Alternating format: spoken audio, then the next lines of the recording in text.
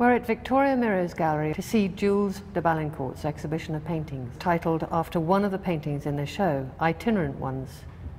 Itinerant is described in the dictionary as meaning a person who travels from place to place for duty or business.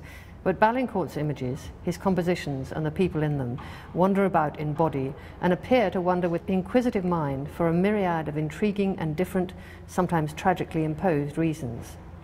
As the accompanying gallery text tells us, Ballincourt is interested in both personal and social depictions of humanity. And we can see that from the start. Look up, and there's a faceless yet wholly recognizable image titled Chelsea, He, She is Alone, displayed separate from the other images, distant and looking down on us. This is Bradley, now Chelsea Manning. And seeing this image triggers a flow of anxious thoughts and connections about surveillance, security, freedom of speech, WikiLeaks, Julian Assange, Edward Snowden, sexual identity, sexual politics, and so on. Then we come down to a dreamlike space, nighttime in a wood. This painting, titled Fire People, shows a gathering of people around a blazing fire. They are, so the gallery text explains, in hope of spiritual enlightenment. Ballincourt's images are often filmic. His celebration of colour draws us in to read the rich and various narratives and open to individual interpretation. So Ballincourt references the spectacle of cinema and the narrative of graphic novels. He also celebrates material exploration. From translucent glowing colours to opaque flat surfaces, stenciled masking and braiding, there's a delight in the material process and a knowing chorus referencing a lineage of paintings and painters through past to present day: Matisse, Doig, early Hockney, Nolan, Warhol, snippets of Kiefer and Polka. These are sprinkled here and there, dancing round the edges.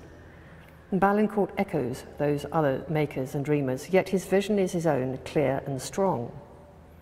There's a new monograph published by Rizzoli accompanying this exhibition. In it, an illuminating conversation between Ballincourt and the American curator and writer Bob Nikas. The conversation gives an interesting insight as to how Ballincourt discovers and builds his paintings. I urge you to read more for yourselves later. Nikas asked Ballincourt, would you say that you're mostly working intuitively, having an idea of a starting point, but rarely discovering the image, the scene, the character or characters in the act of painting? And Ballincourt replies, it's a very intuitive process. I very rarely have a plan, a sketch or an idea. There are existing paintings to respond to.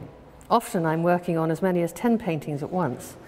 I see these paintings as separate pages from a book in which each new painting is a response or counterbalance to the prior paintings. I'm creating a loose, free associative narrative of sorts. For me, this also becomes a place of discovery. I like the idea of the road trip with painting, this notion of not knowing where you'll be or what you'll see along the way. I don't want to be following a preconceived map. I want to be free, and I want a process to be free.